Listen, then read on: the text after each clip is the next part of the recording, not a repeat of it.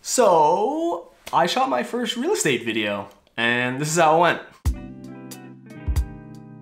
What is going on, guys? Welcome to a new video. Hope you're having a good one. If you're new to the channel, welcome. We talk about photography, videography stuff here. And today, as you can probably tell by the title of the video, we're talking about my first ever real estate video. So I've never done one before, but a friend reached out to me and he's doing like his own marketing thing where he's trying to build an agency and cater services towards some real estate agents. So of course that includes video and photo packages.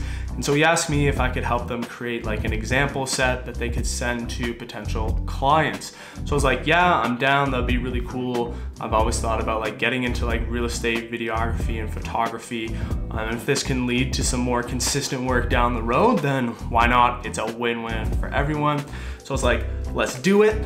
And so I just wanted to kind of share my experience and how it went. I used to do some of these kinds of videos on the channel back in university. And that's what this channel is all about, just kind of like sharing some of my experiences and stuff. So I thought I would go ahead and talk about it. But we did three main things. So we did a tour video with a real estate agent going through the house, talking about the house, and then a tour video without that, so just music and the house, and then finally, of course, some photos. So I just want to show you guys quickly the tour video and how that turned out.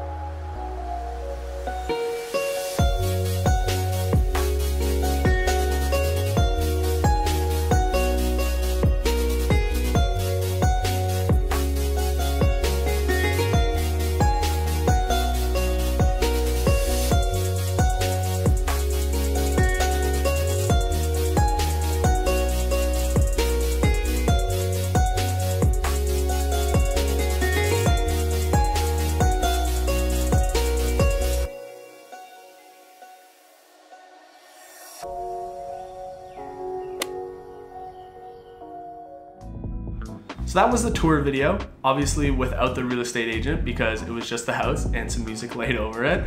But I wanted to show that because it's a bit shorter and I just like how that one turned out a bit more than with the real estate agent. There are obviously some things definitely that I can improve on, and that'll just come with doing more of these and more practice.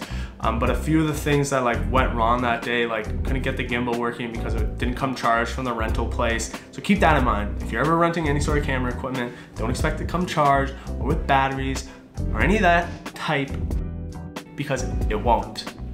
So that was kind of frustrating. So we had to like kind of sit around and wait. Luckily, we took some other B-roll shots and we got some photos while we were waiting for that to charge. But most of the shots in this video were handheld. I had the camera strap around my neck. I was just holding it out as straight as possible, and then of course trying to move as steadily as possible. With all the B-roll shots, I was shooting in 60 frames per second so that I could slow it down in post. And then also a lot of warp stabilizer in Premiere to kind of get those shots as smooth as possible. And honestly, I think it turned out pretty good. It doesn't look like too overly smooth or fake or anything. I was really just trying to minimize any sort of like small like camera shakes and that kind of thing. But that was definitely one thing. The lighting was also a little bit challenging, especially in the basement and the bedrooms.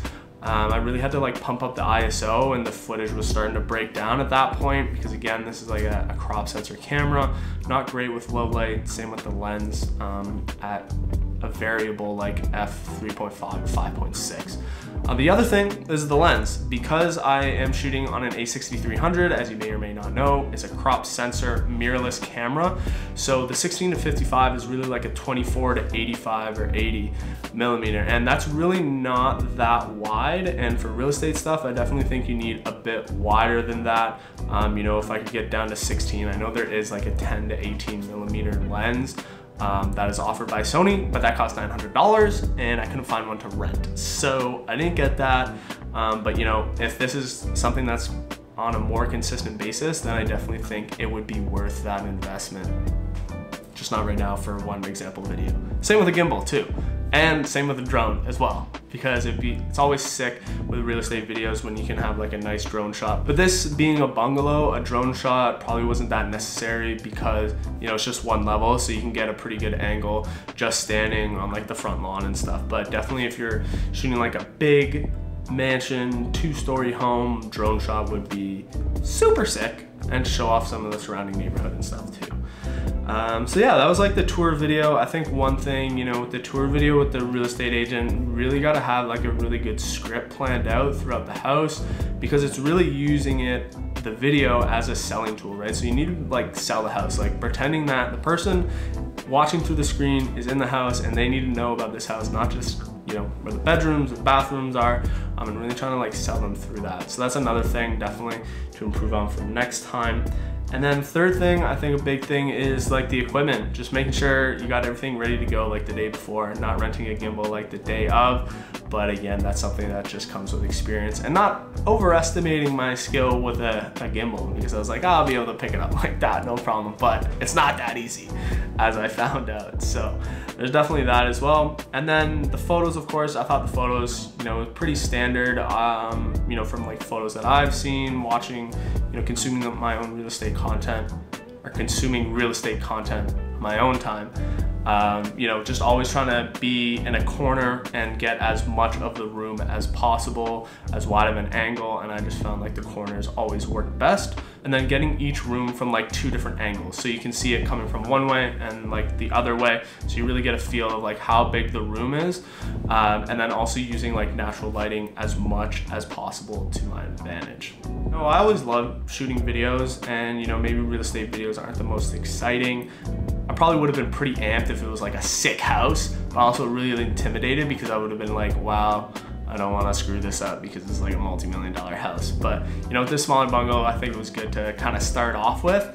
Yeah, not super exciting, but I still enjoyed, you know, doing this video, taking the photos, and then of course putting everything together in the end.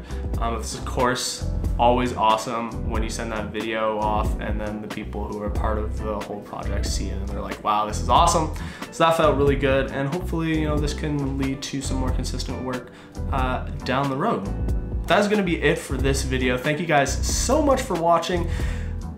Even if it wasn't, I know, probably the most entertaining video, but I just thought I would make a video about it because my YouTube channel, I thought it'd be a cool topic to talk about for anyone out there that is kind of doing a similar thing that I am, or thinking about doing real estate videos and things like that. So I hope you enjoyed it. Like it if you liked it, subscribe if you want to see more. Next week, we're gonna bring out some motorcycle footage, so if you're interested in that, definitely stick around. And I'll catch you guys in the next one. Peace.